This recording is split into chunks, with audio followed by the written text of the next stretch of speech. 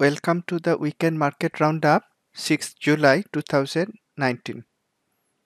I am Sagar Nandi, Chief Analyst and Trader at Superior Profit based in Singapore. Before I begin, let's go through the standard disclaimer. This demonstration is for educational purposes only. It is designed to share information on Superior Profit's trading system. The information presented here should only be used by people who are aware of the risk inherent in trading. Past performance is no guarantee of future return. Superior Profit is not an investment advisor. This session is not for any recommendation of buying or selling stock or any other instrument. Superior Profit will have no liability for any investment decision made by its audience.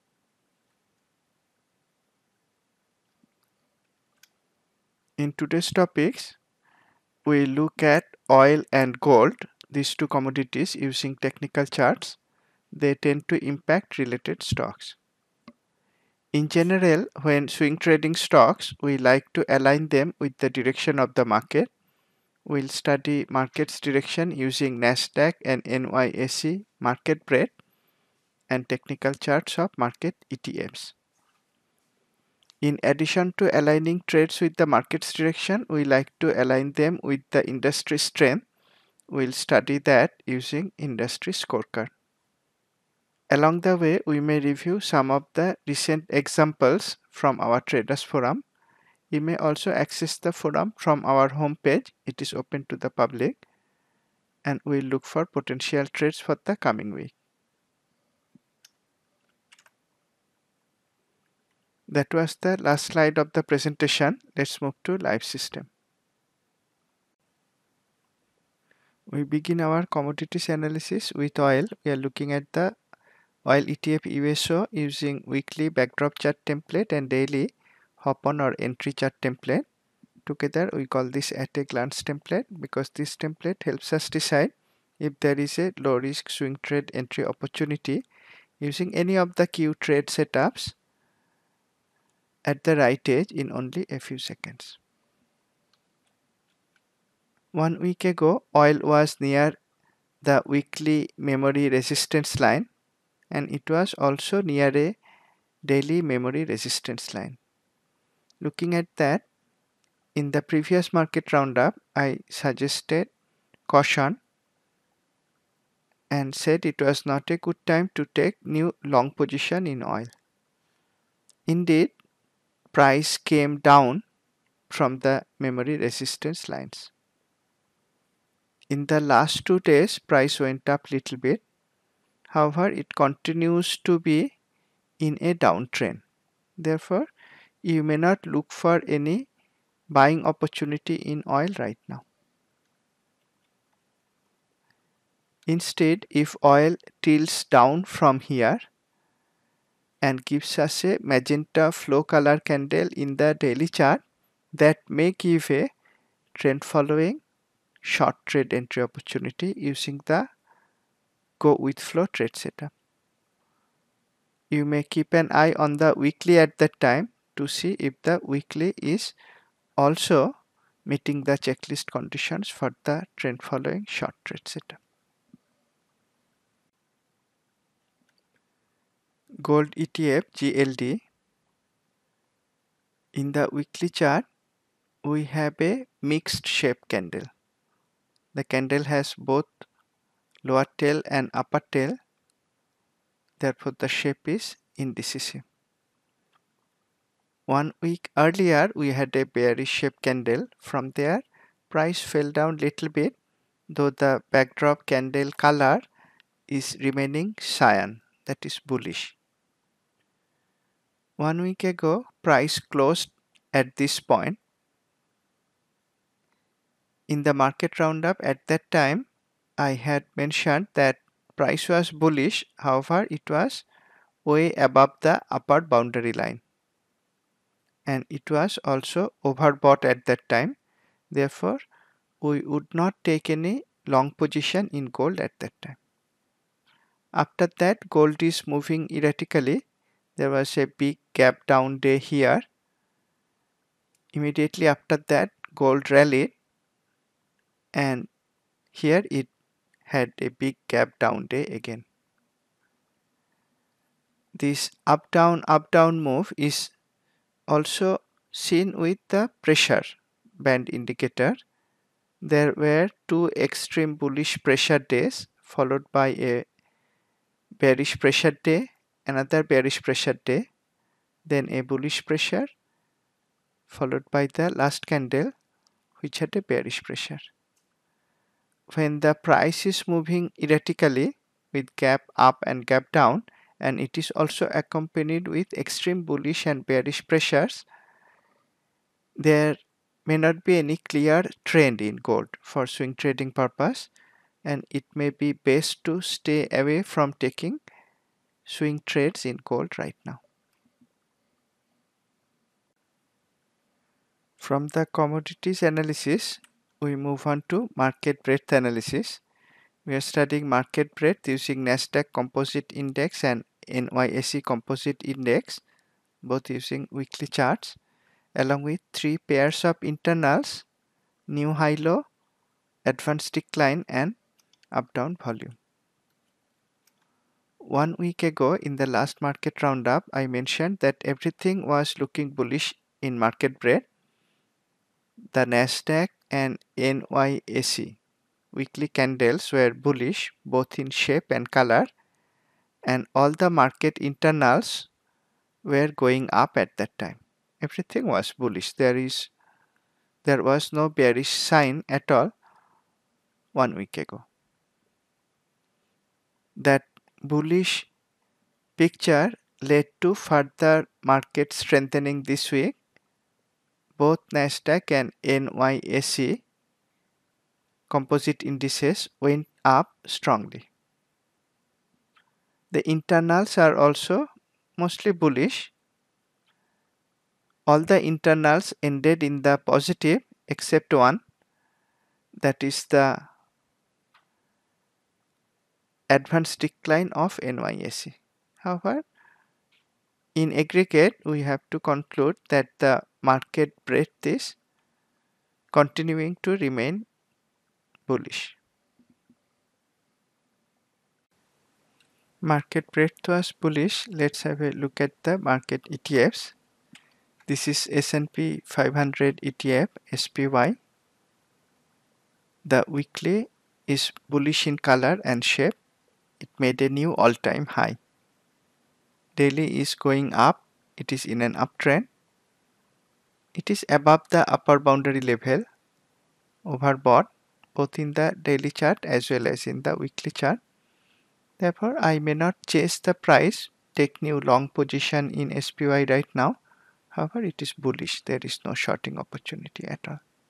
Price is also supported by daily memory support line. Nasdaq ETF QQQ. Again, weekly is bullish in color and shape. Stop just short of making a new all-time high. The daily is also in an uptrend. It is bullish. It is also overbought. Price is at the upper boundary level, and the stretch band indicator is also showing that it is overbought.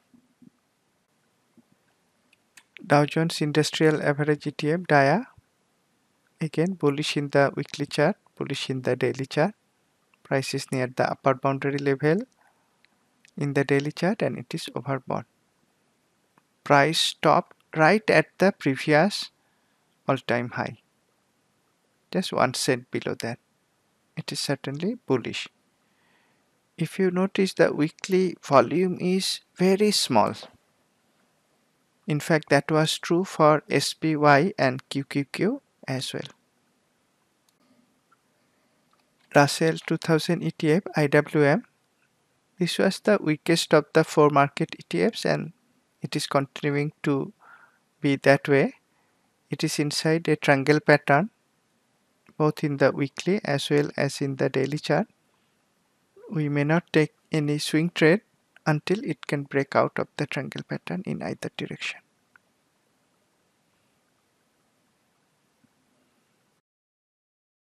What about the sector performance? Here we are looking at 1 month sector performance.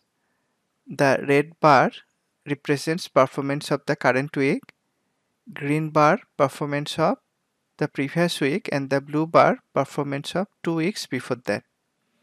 Together they represent 1 month of performance. This week 10 of the sectors went up and several of them went up by significant percentages. Only one sector, energy, went down. We could expect that because oil reversed from memory resistance trend lines both in the weekly as well as in the daily charts. If we look at the best performing sectors, there are some in non-defensive sectors like communication services, financials, infotech, materials, and the non-defensive sectors are interspersed with defensive sectors like consumer staples, real estate, utilities. In the market, at some points, defensive sectors do better. At some other points, non-defensive sectors do better. However, this week, both defensive as well as non-defensive sectors went up. That shows that the market as a whole is bullish. Market breadth is bullish and the sectors are also bullish. In this market, it may be easier to make profit from taking long trades. Exactly which sectors will you buy? You may decide that by looking at the strength transition of the sectors over periods of time. Here we are looking at the 11 sectors across 12 monthly review periods and then more frequently over 10-day, 5-day periods. Cyan color represents strength and magenta represents weakness. And the last column, pace column, shows acceleration, deceleration. Acceleration is shown by cyan color, deceleration is shown by magenta color. The two best performing sectors at present are communication services and consumer staples. Looking to the right, communication services was weaker earlier. The score was in magenta color and now it has become the strongest sector. Looking at that current strength and the strengthening of the sector over a period of time, you may look for buying opportunities in this sector. What about consumer staples? It is the second best performing sector. However, it is switching between weakness to strength to weakness to strength again. It may not be that easy to take profitable swing trades in consumer staples right now, especially trend following swing trades. What about the bearish side? The weakest sectors at present are energy and industrials. Energy is already weak for a long period of time. Therefore, the best shorting opportunities might have passed. You may not look for shorting opportunities in energy sector right now. On the other hand, industrials was stronger earlier in this period and now it is the second worst performing sector. On top of that, the pace column shows that it is the most decelerating sector. Therefore, if you are going to take short trades, then industrial sector may be the place to look for short opportunities. However, as I already mentioned, the market is bullish.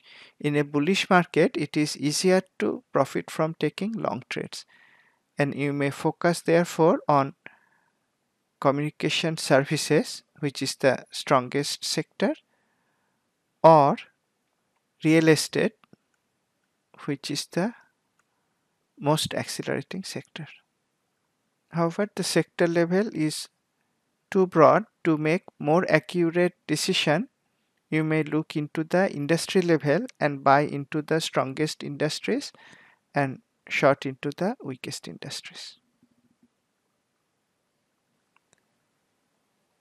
Now we look at the best performing industries. They are shown by cyan color under 5-day column in the industry scorecard.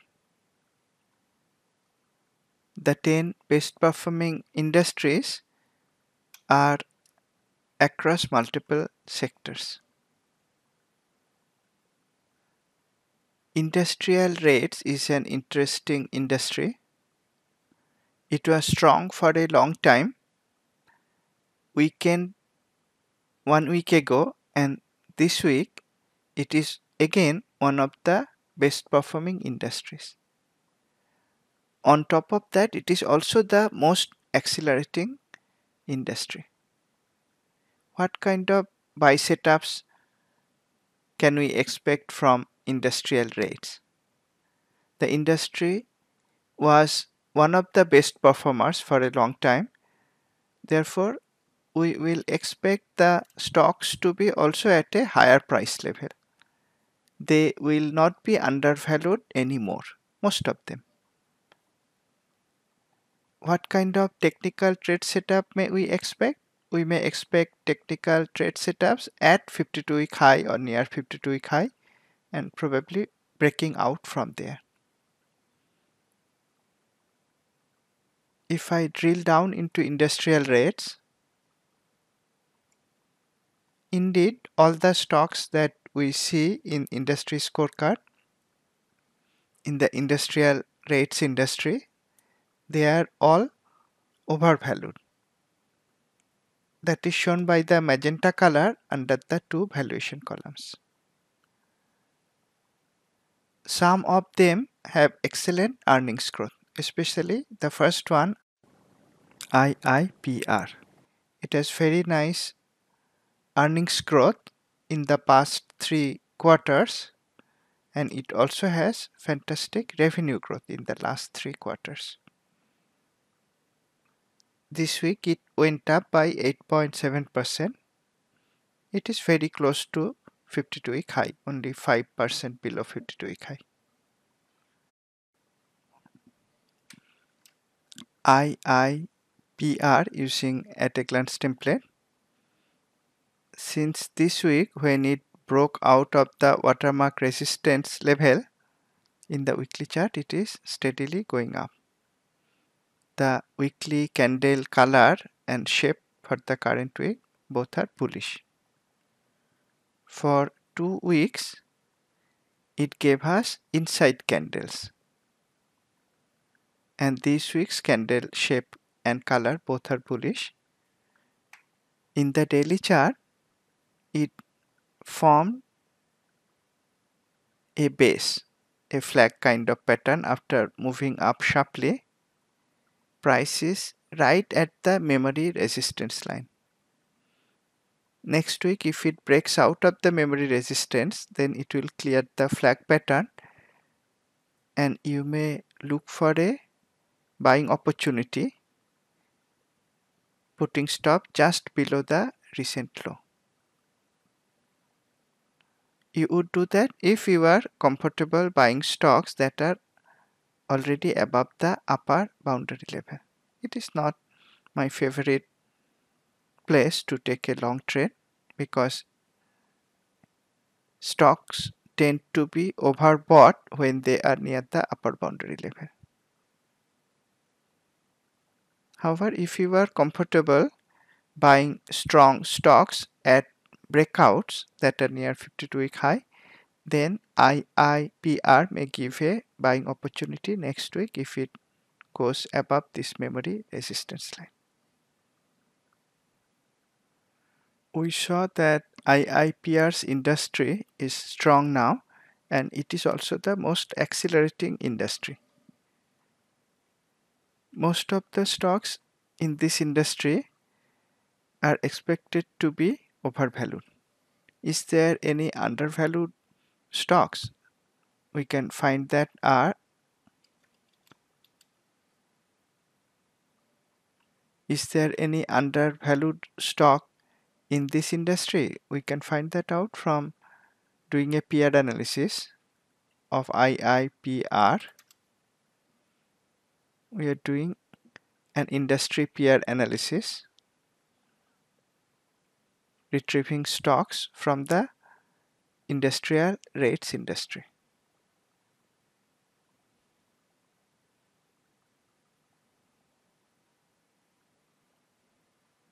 From the summary statistics, we can see that over 5 days, out of 12 stocks that we found from the peer analysis, all the 12 went up. And over 10 days also, 8 went up, 4 went down.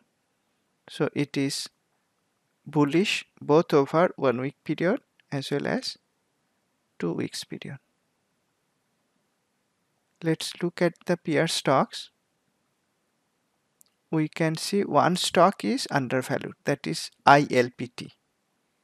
We know that from the cyan color under the valuation columns.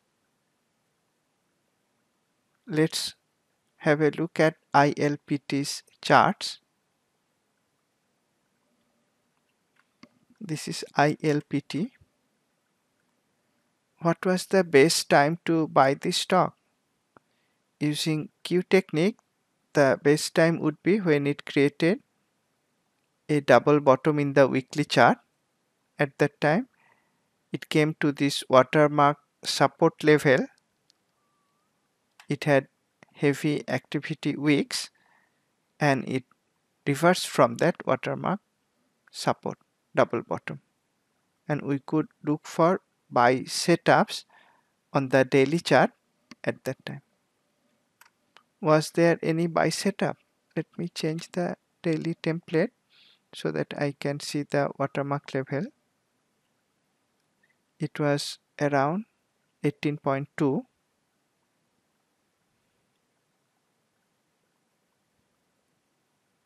That will be around this level. Therefore, in the weekly chart, when it was bouncing up from the weekly watermark level, in the daily chart, it came to the equivalent price level and went up from there. We would not buy when it was first going up, but after a pullback, when it started to go up again, you could take a long position in this stock on this first cyan color candle after it created a higher low. That would be the first possible trend following long trade setup in Q technique using the go with flow trade setup. At this point, stop would be just below recent low. If you didn't take that trade, the next buying opportunity came on this candle. That was the next cyan color candle. The cyan flow color candles represent the possible buy points, optimal buy points in a stock that is starting to be in an uptrend, like at this point, or that is already in an uptrend. You could buy the stock at this point at the close of the cyan color candle, putting stop just below the recent low. Since then, price has gone up. Now it is already above the upper boundary level, and we are already 1, 2, 3, 4 days away from the go with flow long trade setup day. It is also overbought as shown by the stretch band indicator. Every day that passes since our go with flow long trade signal day, our risk goes up. So if we were going to take a long position on this day, the stop would still be below recent low. So the risk amount is going higher and higher, whereas the potential reward is becoming smaller and smaller. In Q technique, we don't like that kind of trade. We like to take the trade on the signal day when all the checklist conditions are met, and Q traders would like to buy the stock on this day, not on a subsequent day. Back to the industry scorecard. Just now we looked at industrial rate stocks. The industry was strong for a long time and accelerated again. We expected most of the stocks to be overvalued, and we indeed found that out to be true. In this kind of industry, you would expect breakout stocks or trend following long trades at the top. If you are not comfortable taking long position in stocks that are already at a high level, you may look for another industry strength pattern like in textiles, which was weak for a long time and now starting to strengthen, or food distributors, which was also weak for a long time and now starting to strengthen. What kind of stocks we would expect in this industry? We would expect them to be at a lower price level, maybe close to the 52-week low, and that may be breaking out of some memory resistance line. Let me drill down into food distributors. UNFI is a stock that is undervalued. The valuation is in cyan color. It has significant revenue growth in the last 3 quarters. The quarterly earnings is negative for the last 3 quarters. However, for the last 3 years, earnings is going up. It has a short squeeze potential, and this week the stock went up by 12%. It is 18% above 52-week low. Let's look at its technical charts. UNFI. We just saw ILPT, and the best buying opportunity in ILPT came near this double bottom in the weekly chart, which was accompanied by heavy activity.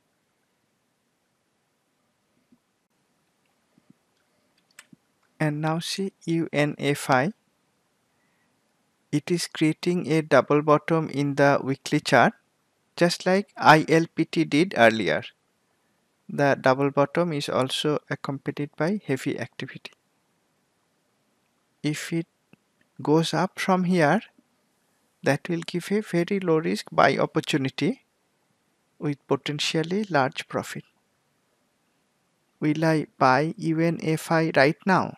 No, because there are multiple memory resistance lines in the daily chart. I would wait for price to break out of the memory resistance lines, then probably wait for a pullback and then tilting up again, giving me a low risk entry opportunity, and that will most likely be a trend following go with flow trade setup. That will be the first possible trend following long trade setup in UNFI after this very long downtrend. I will wait for that. As you may see, using the Q systems, you may look for buying opportunities in different ways that meets your trading style. You may look for breakout candidates at or near 52-week high. Those will probably be in high growth stocks with excellent earnings growth. You may also look for buy setups in stocks that are undervalued. They will most likely be near 52-week low and probably breaking out of memory resistance trend lines at a very low price level. Whatever be your preference, you may find a trade setup where the industry strength, fundamental strength, and the technical strength are aligned. You may look for similar trade ideas from our traders forum, where I regularly post 360 degrees analysis of stocks by combining the strengths of industry, fundamental, and technical. You may access the forum from the forum menu of our homepage. Before I end, let me summarize. In the previous market roundup, I showed that the market breadth was strong, the market ETFs were bullish, and the sectors were also bullish. That bullishness resulted in further up move in the market this week. This week, the market breadth is continuing to be bullish. The market ETFs are also bullish, and the sectors are bullish as well. In this market condition, you may look for buy opportunities rather than shorting opportunities. However, you may avoid buying into stocks that are fundamentally overvalued or technically overbought. That is all that I plan to share in today's session. Thank you for attending. I look forward to seeing you in our next session. Have a great week and trade profitably.